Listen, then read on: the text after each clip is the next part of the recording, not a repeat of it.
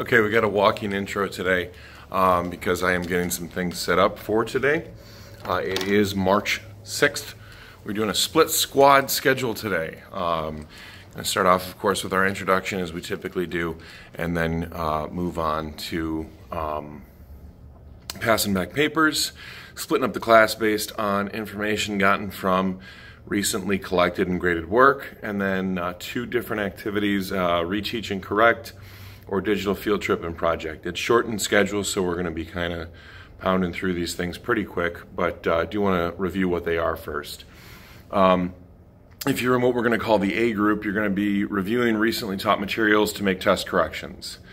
That is going to be going through the test, finding out what the answers should have been, and then doing some related activities to kind of try to demonstrate those skills. Try to get some points back on there rather than just doing straight up test corrections on the test, because I've found that that's not an effective learning tool. We're trying something a little different, and I'll explain a little bit more of that as we get into class. The primary issues we seem to be having were with dealing with the lake side, the back side of the page. So we'll be jumping back to Loop Lake for our corrective materials, trying to understand that lake and get some clarification on that. So I'll have copies of that available in class.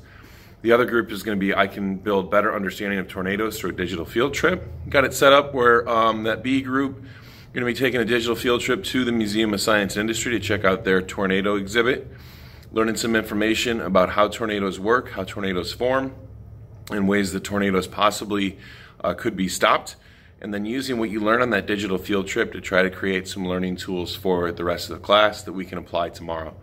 So for Group B, you've kind of got options. You can make a video like I'm doing right now using our computers. You can make a Google slideshow. You can make a note sheet, a worksheet, but we'd like something that we can actually use what you learned today on that field trip, that digital field trip to the Museum of Science and Industry, that we can use that as a whole class tomorrow.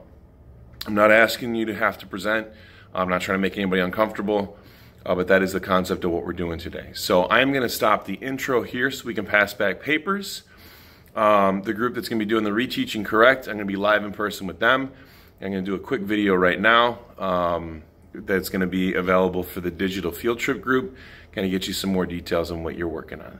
So let's get to it. Let's pass back some papers. Volunteers?